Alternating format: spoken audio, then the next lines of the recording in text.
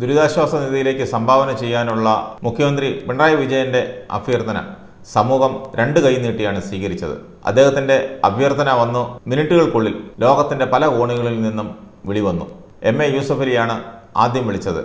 അദ്ദേഹം 10 കോടി രൂപയാണ് വാഗ്ദാനം ചെയ്തത്. അതുപോലെ RP ഗ്രൂപ്പിന്റെ ചെയർമാൻ രവിപിള്ള അദ്ദേഹം 5 കോടി രൂപ വാഗ്ദാനം ചെയ്തു.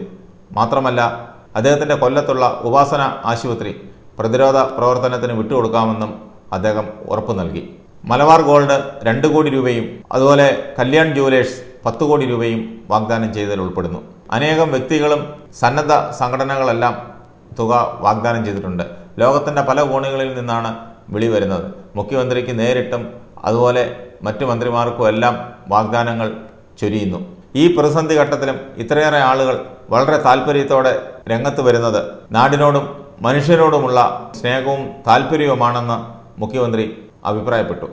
കഴിഞ്ഞ വെള്ളിയാഴ്ചയാണ് സംസ്ഥാനത്തെ കോവിഡ് പ്രതിരോധ പ്രവർത്തനങ്ങൾക്കായി മുഖ്യമന്ത്രിയുടെ ദുരിതാശ്വാസ നിധിയിലേക്ക് കഴിയുന്ന സംഭാവനകൾ നൽകണമെന്ന് മുഖ്യമന്ത്രി അഭ്യർത്ഥിച്ചത്. സർക്കാരിന്റെയും തദ്ദേശ സ്വയംഭരണ സ്ഥാപനങ്ങളുടെയും പ്രതിരോധ പ്രവർത്തനങ്ങൾക്കായിട്ടാണ് പലരും ഓഫർ ചെയ്ത തുക നൽകുക. ഭക്ഷ്യവസ്തുക്കളും ആവശ്യ സാധനങ്ങളും പലരും എത്തിക്കാമെന്ന് വാഗ്ദാനം ചെയ്തിട്ടുണ്ട്. വലിയ വെല്ലുവിളിയുടെ ഈ സമയത്ത് അവനവനാകുന്ന വിധം കൊറോണ പ്രതിരോധ പ്രവർത്തനങ്ങളിൽ പങ്കാളികളാകണം. പ്രളയ സമയത്ത് സഹായഹസ്തം നീട്ടിയതുപോലെ ഇക്കാര്യത്തിലും പരമാവധി സഹായിക്കണം. പ്രളയത്തിന് സഹായിക്കാൻ പലരും ഓഫർ ചെയ്തിട്ട് കൊടുക്കാതിരുന്നവരുമുണ്ട്. മറ്റു ചിലർ വൻതുകയുടെ ചെക്ക് നൽകിയിട്ട് അത് പാസ്സാക്കാതെ മടങ്ങിയ സംഭവമുണ്ട്.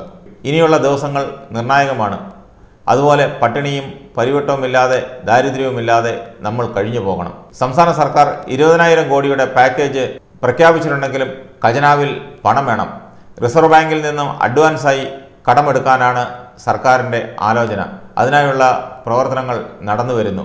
മാർച്ച് 31 വരെയുള്ള ഫണ്ടുകൾ വാങ്ങിക്കഴിഞ്ഞു. ഇനി പുതിയ സാമ്പത്തിക വർഷമായ ഏപ്രിൽ 1 കഴിഞ്ഞ് വേണം പുതിയ വായ്പയ്ക്ക് അപേക്ഷ നൽകാൻ. ഏപ്രിൽ 1 കഴിയാൻ കാത്തിരിക്കുകയാണ് കേരള സർക്കാർ. മുഖ്യമന്ത്രിയുടെ ദുരിതാശ്വാസ നിധിയിലേക്ക് പണം എത്തിയാൽ പല പദ്ധതികളും പ്ലാനുകളും നടപ്പാക്കാൻ കഴിയുമായിരുന്നു. പ്രളയ ദുരിതാശ്വാസവും നവകേരള നിർമ്മാണവും നമ്മൾ കൈകോർത്തതാണ്. ഇതിനും നമുക്ക് കൈകോർക്കാം. കൊറോണയെ നമ്മൾ അതിജീവിക്കും. നമുക്ക് കൈകോർക്കാം.